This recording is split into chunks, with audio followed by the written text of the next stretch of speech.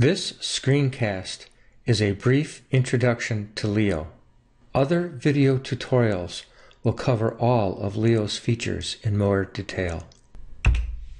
Leo looks like an ordinary outlining program. The headline describes the contents of an outline node. The body pane shows the contents, body text, of the selected node. You can insert, move, delete, copy, and paste nodes.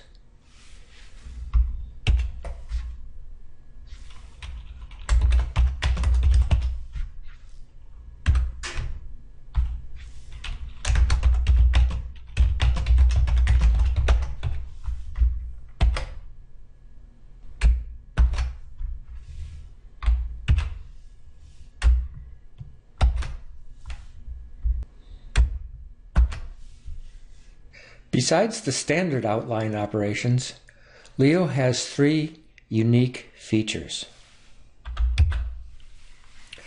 The first is that any Leo node and its descendants can create an external file, that is, a file on your file system. For example, here are the files in Leo's own codebase.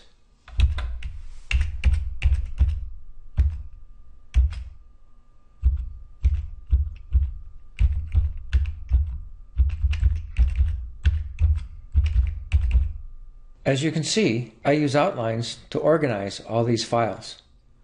There is, in fact, over 500,000 lines of source code in this particular Leo file.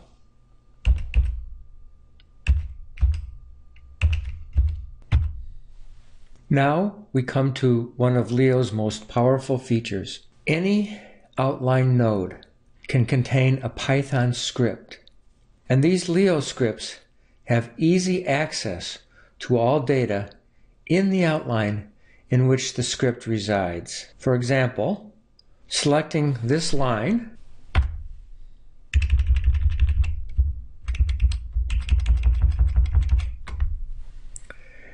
and hitting Control B, execute script command,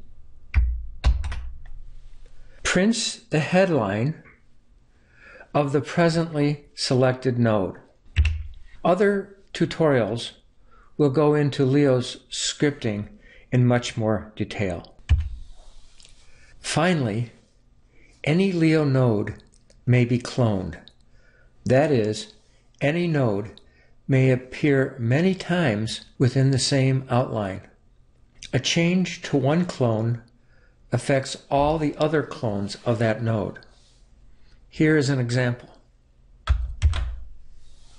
Here's a node, node A, with a child, node B. If I clone node A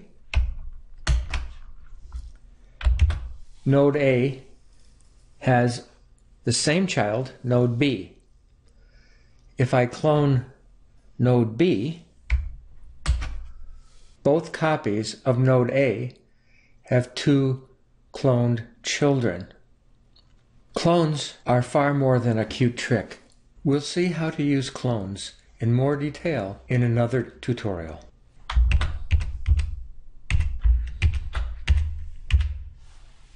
To summarize, Leo looks like an ordinary outliner program, but Leo is really an integrated development environment. Any Leo outline can produce many external files.